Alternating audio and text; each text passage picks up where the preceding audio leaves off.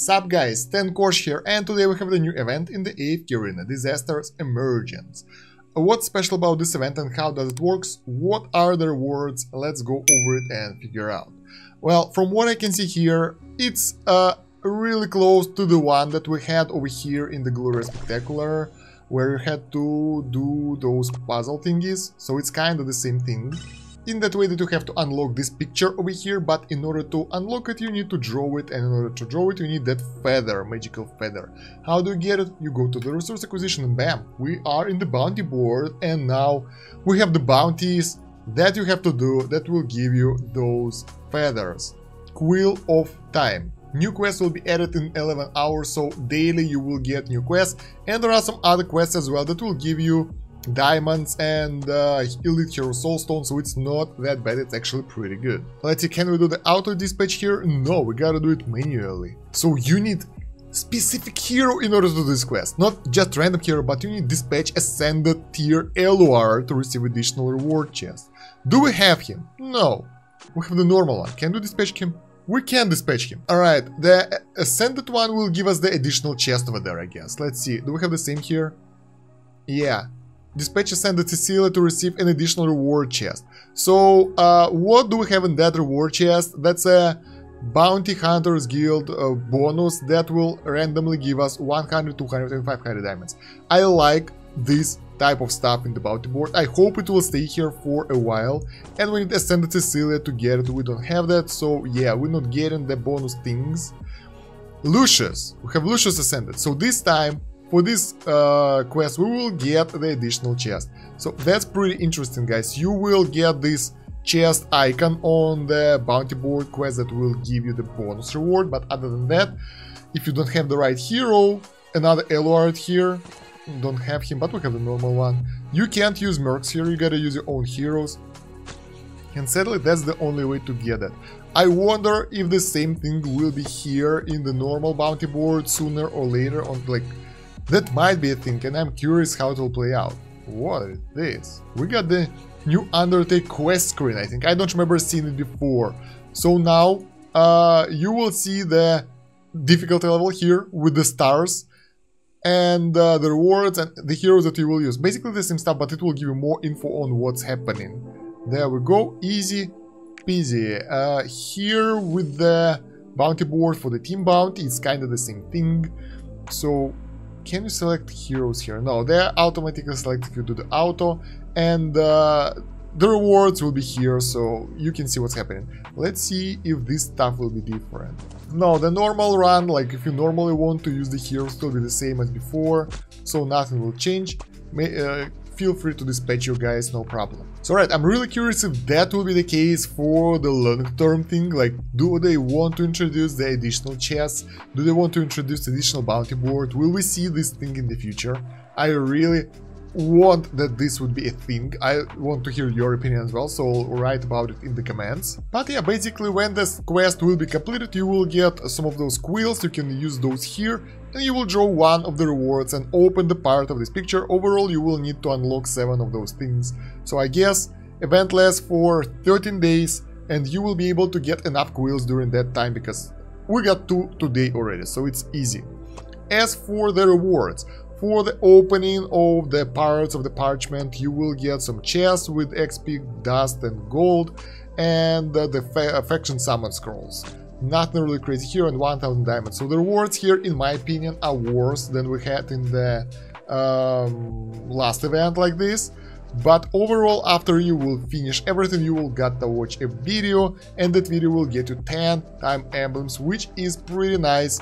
And once again, I recommend you guys to save those up for now, don't spend them on any awakened heroes, because awakened heroes are really hard to get for the free-to-play guys. If you are pay to win, you don't need those advice, because you know what you're doing, probably. If not, think about it. So when we will complete this event, that will take a while, we will get what, 8 faction summon scrolls, 6 chests with dust, XP and gold, 24 hours each, and for gold we have 4 of those, and 1000 diamonds and 10 emblem cards. I don't really know what else to tell about this event, but we can calculate the value, which will be interesting to see how much is the value of all the rewards. Let's see, I already did this. Let me actually move this on this screen. There we go. So the value of diamonds is 1000 diamonds. The faction emblems 1.9k. For time emblems, that's 5500 each. And for the dust hours, we have 1.8. So overall, we get 9700 diamonds value for this event, which is, well, about 10k diamonds right here for basically just doing the additional quests. Moreover, if we will try to add the bounty board rewards for this event, that will be even more. So 500 diamonds is valued for 500 diamonds. For the purple shards, 20 of those are valued for 624 diamonds.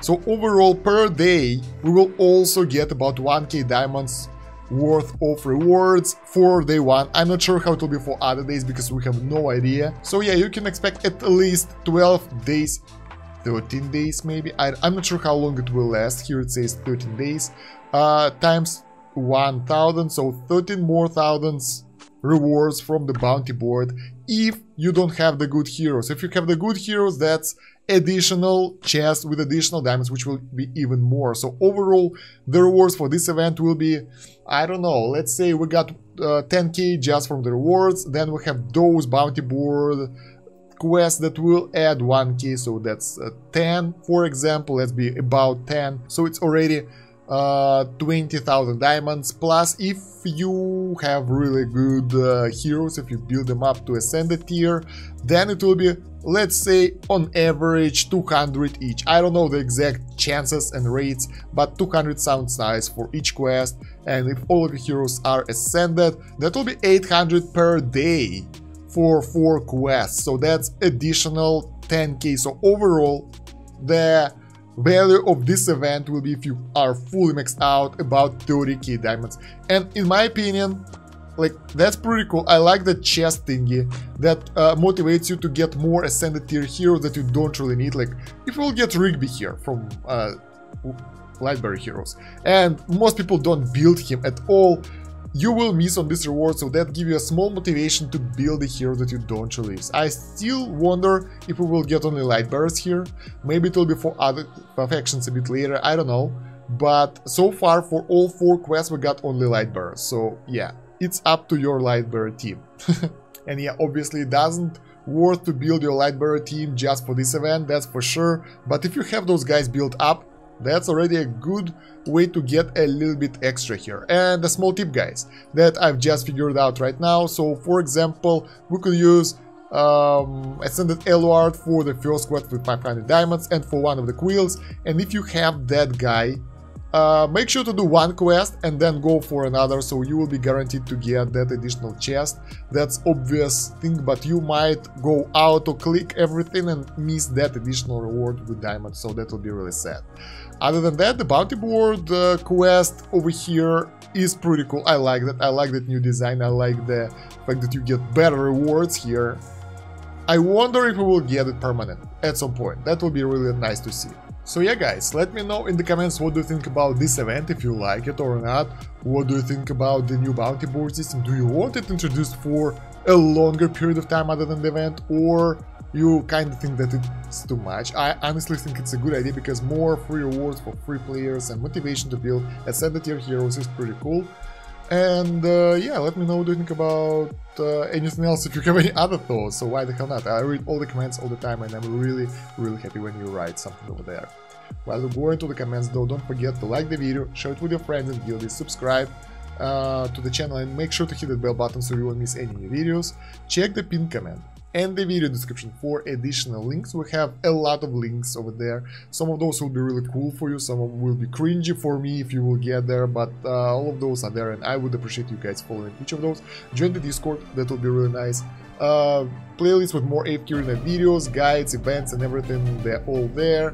Then we have the social media, so I'm actually making shorts from time to time on Facebook, TikTok and Instagram even, so you might find something cool over there as well. And yeah, guys, I think that's about it for now. Thank you very much for watching, appreciate that a lot. Have a good one, guys. Stan Kosh out.